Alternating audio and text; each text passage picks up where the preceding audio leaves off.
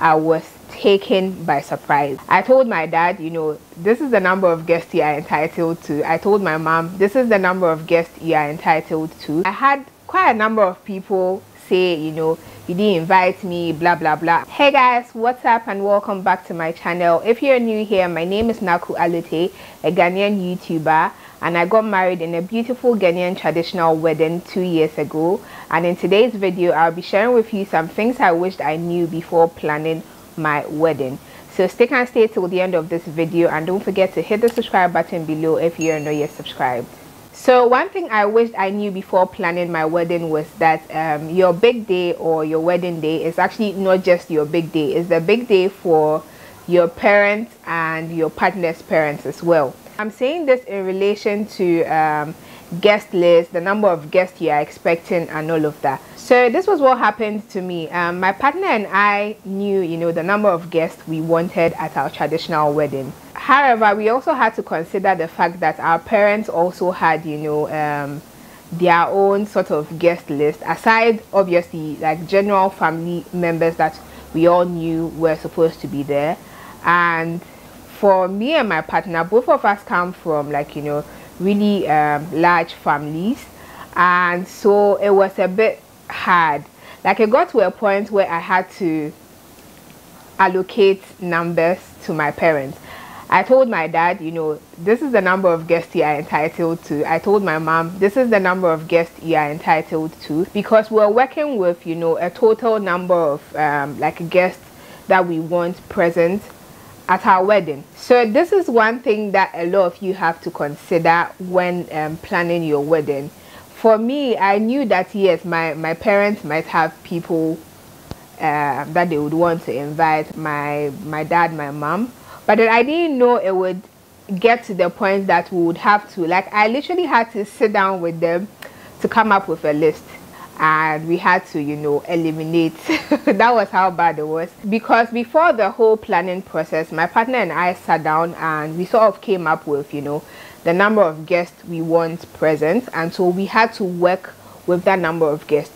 And so that meant making sure that, it accommodates everybody's guest list. As in my family, his family, my parents' friends, his parents' friends, all of that. So if you are planning your wedding, bear in mind your big day is not just your big day, it's the big day of your parents as well, and sometimes even of your family, because yes, you might have invited an auntie, an uncle, whatever, and they would also go invite another person, come with a +1, and it makes the whole thing a bit some way. Like I remember on the wedding day, I saw people that I hadn't invited at my wedding, and at that point there's nothing that you can really do about it. So yeah, maybe you have to make provision for excesses, so that in a case where people have decided to come with +1s without informing you, you wouldn't have to stress, or it wouldn't cause chaos and all of that. Another thing I wished I knew was the fact that I had to manage people's emotions. I quite remember when I first started sending out invitations. I sent them privately to the people I wanted to invite. I didn't send any of my invitations to all of these groups, like WhatsApp groups. No, nothing of that sort. I sent my invitations to individual people privately. And I think after sending out the first batch of invitations, within that same week, someone popped up. This is somebody I know, I've known since childhood, sort of, but we are not friends. And so she first of all commented on something that I had posted on my WhatsApp status. And after that, she was like, she said, I'm getting married, congratulations, even though I haven't invited her. And I'm like, wow. Even though I haven't invited her. And at that point, I didn't even know the response to give her. And also after the wedding, I had quite a number of people say, you didn't invite me, blah blah blah, and all of that. And at that point, you have to know how to manage these people's emotions. Bear in mind, I was working with a particular number of guests I wanted present at my wedding. And also I just didn't want to invite people based on the fact that, oh, I know you, or you know, all of those things. I wanted people who are close to me, people that I actually call friends, and not like, you know, just acquaintances. So some people might take offense for not inviting them to your wedding, but then you need to know how to manage their emotions. You have to sort of know how to talk to them in order for them to understand where you are coming from, or you know, understand the reason behind you not inviting them and all of that. There are also some people that, you know, you genuinely might have forgotten to invite them. Yes, it does happen. Another thing that I wished I knew was probably to have like a fair idea of how much, you know, various aspects of a wedding cost, because I was so naive. If you've watched my previous, you know, wedding planning videos, I remember mentioning that one of the things that shocked me the most was decor. I literally had no idea how much, you know, decor for a wedding was going to cost. And so when I started messaging vendors for, you know, quotes on how much it would cost for them to be in charge of decor for my wedding, I was taken by surprise.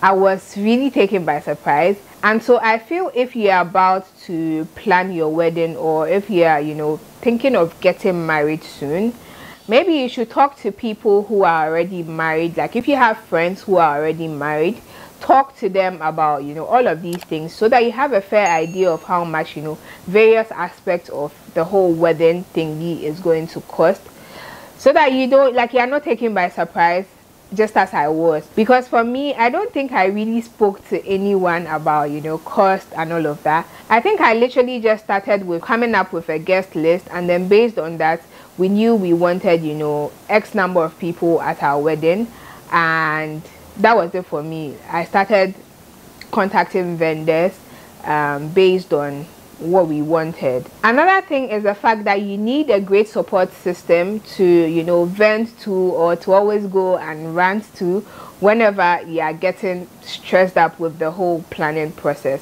Don't think you can do it all. Don't think you can, you know, take it all. Have someone you can always run to talk to, because I feel no matter how well organized of a person you think you are, or I think no matter how good you are at planning events or planning things, some of these things are meant to happen. Like there's definitely going to be that one vendor or one or two vendors who would, you know, definitely stress you out. And in cases like that, you should have a great support system where you can always go vent to and like talk to the person to calm you down. If not, you're just going to worry your head over unnecessary things.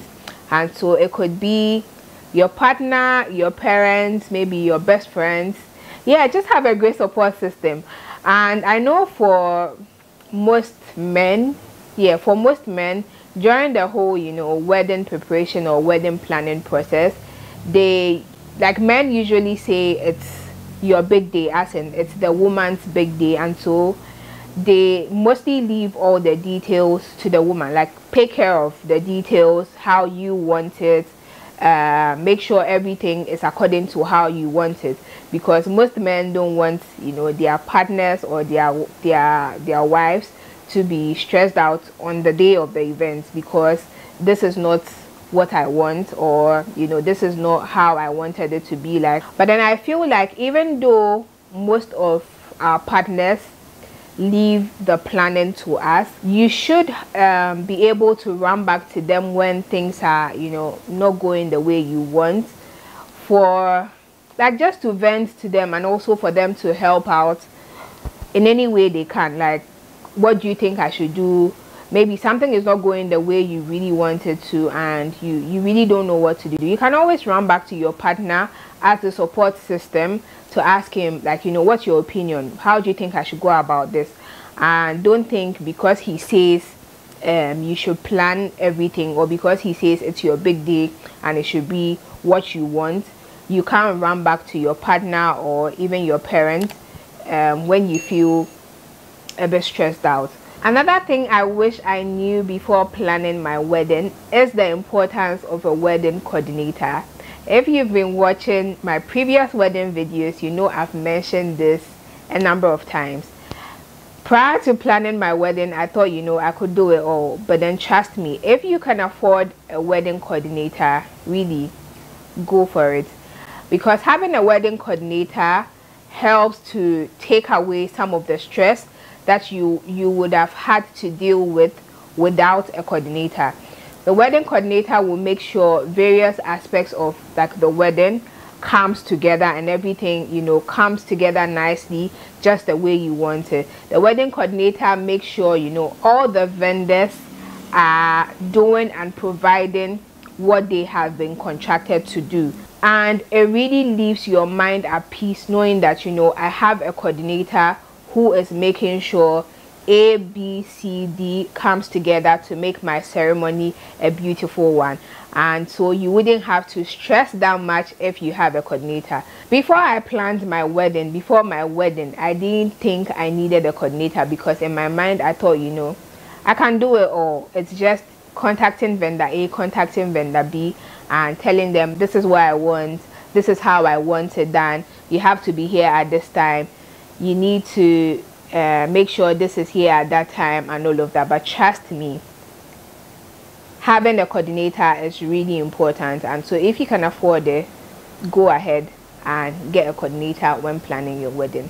Alright guys, so these are a number of things I wished I knew before planning my wedding, as well as things I learned whilst planning my wedding, or you know, during my whole wedding process and even after. And I hope you find this video helpful if you are in the process of planning your wedding, or if you are, you know, thinking of getting married anytime soon. Don't forget to give this video a thumbs up if you enjoyed it. If you have any other questions relating to, you know, wedding planning and all of that, you can leave it in the comment section below and I'll do well to respond to them. Until then, I'll see you guys in my next video, and don't forget to subscribe if you are not yet subscribed. Bye.